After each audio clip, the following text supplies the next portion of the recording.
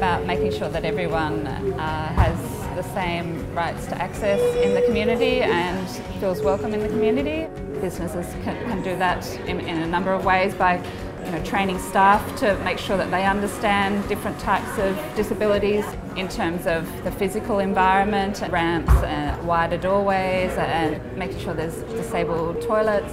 My son has a spinal cord injury, so he uses a wheelchair to get around, and the more businesses adapting to make sure that everyone can be included, makes life easier for us.